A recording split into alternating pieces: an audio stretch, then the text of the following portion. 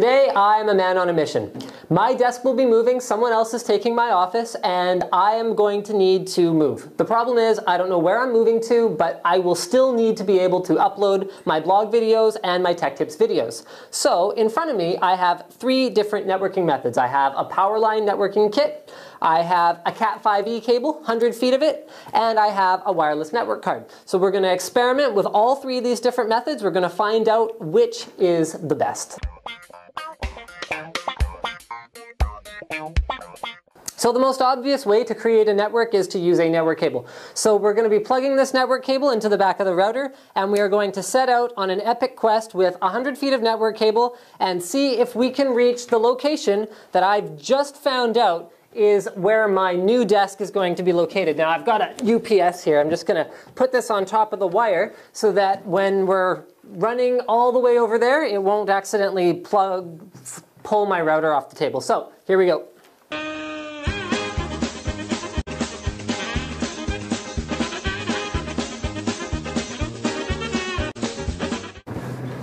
So there's our network cable running away from the Tech Tips room all the way over here. So we're going to do a couple different benchmarks to demonstrate the speed of a wired Ethernet connection. So first of all, we've got a 100 meg file that is on our Tech Tips PC, and we're going to transfer it real time from the network. So if the cameraman can have a quick zoom in here, we are dragging it to the desktop.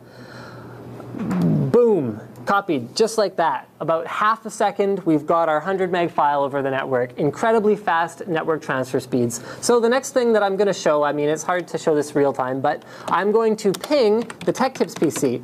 With a wired network connection, you can almost always expect pings that are less than a millisecond. It's great for gaming, and it's great for overall responsiveness when you're browsing the network. So the next thing we're going to do is the second most obvious home networking solution. We're going to do wireless. So as part of my testing today, I'm going to be looking at the speed of all these different networking methods. Now, this D-Link DGL 4500 router is going to allow us to take full advantage of all 3. It is a gigabit wireless N router. So we can take advantage of Powerline, which is 200 megabit per second over a wire. We can take advantage of wireless N, which is in theory 300 megabit per second over the wireless. And we can also take full advantage of RJ45 Cat5e cable at 1 gigabit per second. So I want to show you the installation involved in all 3 of these networking methods. So the first thing we're going to be doing is installing a wireless card in our test PC here. So advantage number 1 of wireless is there's no mess. Now we're transferring a file, it's going really slow. It took about 2.5 minutes to transfer the same file that we did in less than a second on a pure wired connection. So if I can get a cameraman, are you having a look at that? So it's going very, very, very, very slow compared to wired. Now in terms of reliability, now wireless is not the best for that.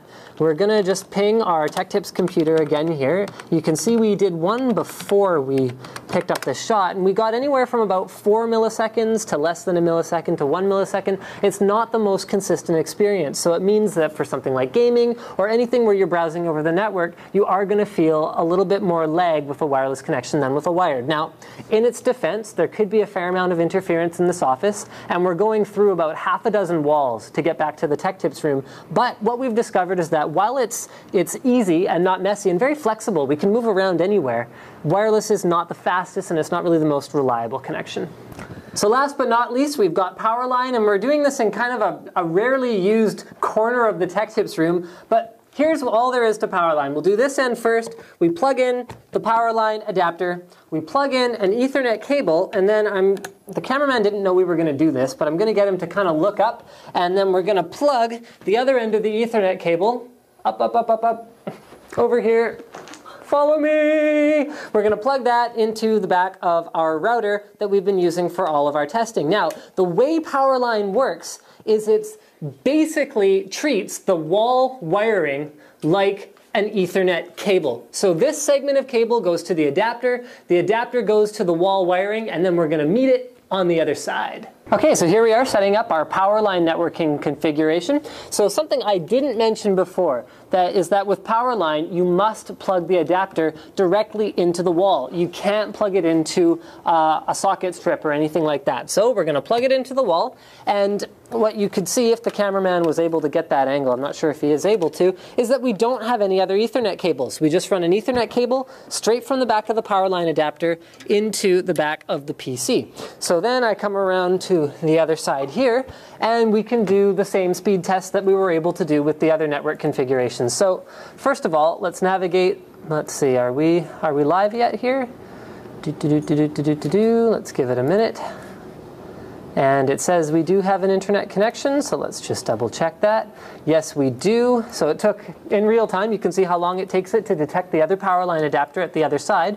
So we're going to copy our Mystery of the Nile file, and you can see that we're getting about 5 megs per second, 6 megs per second. So we're about 10x faster than the wireless connection in terms of real-world speeds, although we're still not nearly as fast as the straight wired connection. So it takes us about 20 seconds, 25 seconds to transfer that file. Now, the other thing that I personally really like about Powerline is that you get a very consistent connection. So we're looking at 3 milliseconds across the board. So it's a little bit faster than wireless, although not quite as fast as straight wired. So it's a little bit better for gaming, and you don't have to have unsightly wires anywhere. Okay, so in conclusion, we had a look at 3 different wiring standards today. Now, the good news is I don't have to move my desk after all, so that's terrific. But we did learn a lot, so let's break it down in terms of price, performance, and convenience. So, good old Cat 5e. It's cheap, cheap, cheap. And it performs great. It's the most reliable, fastest connection you can have. However, it's not very convenient. You have to run cables all over the place, or you're paying a contractor to run wires through the walls. Not an ideal solution for a lot of people, so that's why they turn to wireless. Now, wireless is pretty expensive, and it's not fast at all. You do have that convenience, though. You can move your computer around without even worrying about anything. You can run multiple clients off your wireless router, network them all. It's like super easy. It's a very mature technology at this point. It's just not fast enough. Now, Powerline I felt was the best compromise overall. We used the TrendNet TPL 302E, so that's a 200 megabit per second AV kit. It means you can actually stream HD. Now, something to be aware of is that we were only able to connect to these at 100 megabit per second. What that means is if you buy more Powerline adapters, you can plug one in on the router side, and then you can plug multiple Powerline adapters in around your house. So while you aren't going to be able to sit on the couch and watch a show, like you could with wireless, you will be able to plug in multiple desktop computers. So overall, I felt it was the best compromise, and thank you for checking out NCIX Tech Tips on our 3 different networking standards today.